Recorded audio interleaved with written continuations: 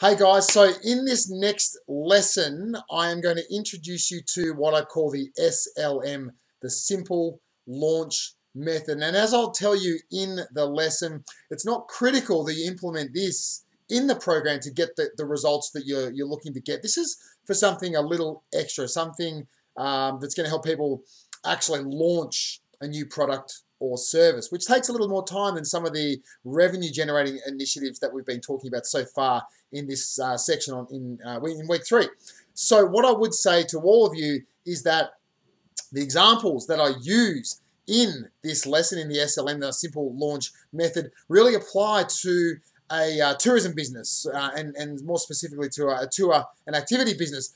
But the principles that I talk about within the examples I use apply to any kind of small business. So don't get put off by the examples I'm using and the fact that you think they might not apply to you or be relevant to you. They're 100% relevant, and you can use the same principles to have the same sort of results with your business. So enjoy my SLM, my Simple Launch Method.